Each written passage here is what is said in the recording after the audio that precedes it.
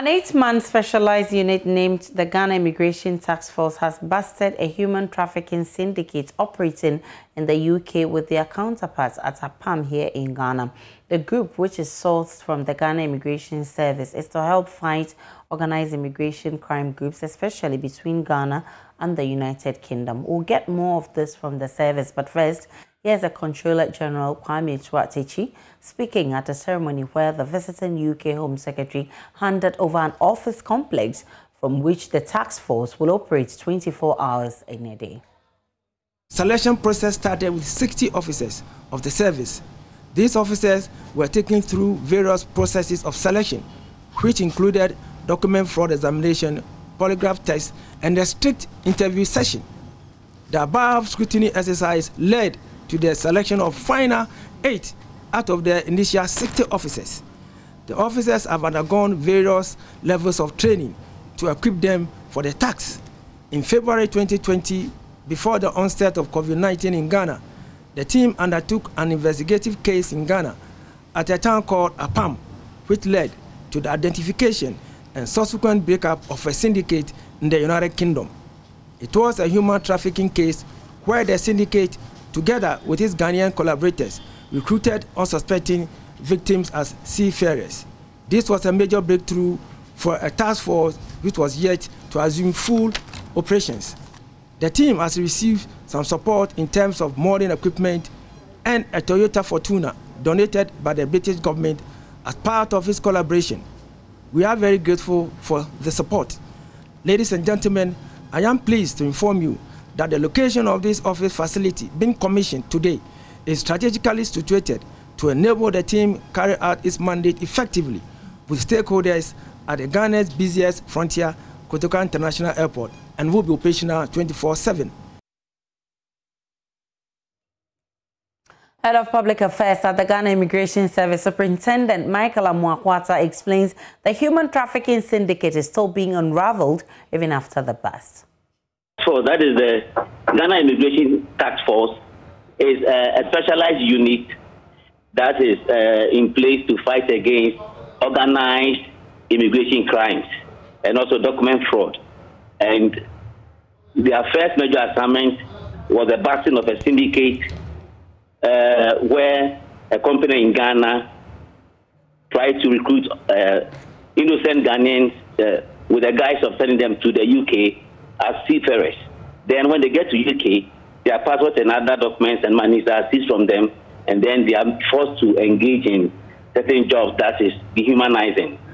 And they were able to track one of the kingpins behind this, and also to get information on the other side, that is in the UK, and the syndicate was busted, and some arrests and prosecutions have been made.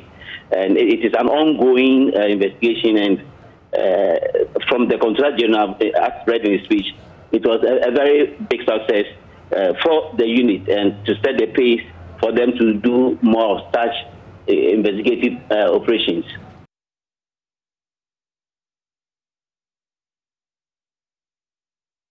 Meanwhile, Interior Minister Ambrose Derry says migration and border security remains a priority, and the task force working together with the UK counterparts will clamp down on such crimes, including sexual exploitation and human trafficking. I believe that what we have between Ghana and the UK is true friendship and true partnership, and already the benefits are clear for all of us to see. I would say that we've had this collaboration which has benefited us, not just protecting the country from immigration crimes, but also during the COVID. Immigration played a very, very important part of our effort to keep COVID under control.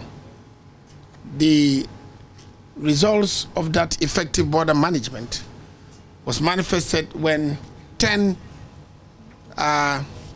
persons, Burkinabe citizens, were arrested in a hotel in Tamale, and that was due to the hard work of the immigration services. And we do know that these offenses affect the governance of the country, the retard economic development, and crimes such as labor exploitation, forced labor, sexual exploitation, and now slavery, modern day slavery, are trends that we must all fight. And I want to take the opportunity to thank the British for building our capacity to be able to do so. The UK, which is funding the project, says the investment is aimed at achieving high standards of investigations, including appropriate handling of suspects while they're being processed for court. Home Secretary Priti Patel, who has also met with National Security Minister Albert Kandapa, says the Migration Task Force will liaise with UK immigration officials directly. We've just heard about how organised immigration crime and criminals exploit and prey upon the most vulnerable for their own greed.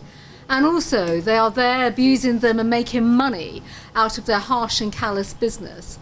So we know that through our enforcement agencies and the work that we can do together, we support each other, but actually by working together through the techniques, the intelligence sharing, the information sharing, how we can operationalise together, we can stop this appalling crime. And we can do much more work upstream, prosecuting them here in country, using the full force of the law and the full arm of all aspects of law enforcement to make sure that we can stop this appalling trade in people trafficking and organised immigration crime.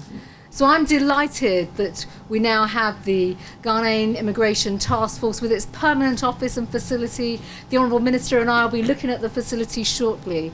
It's an investment that my government is proud to make here in Ghana. And it's important in terms of training officers, it's important in terms of the skills and the capability that are grown here, but also we have the skills, the ability to interview suspects, protect victims, and we will have custody suites here. So these are vital tools to enable all our officers, we've had the privilege of meeting our officers here today on the ground, to enable them to not just do their job, to protect the population, both Ghana and the United Kingdom, from these appalling immigration crimes that have been taking place.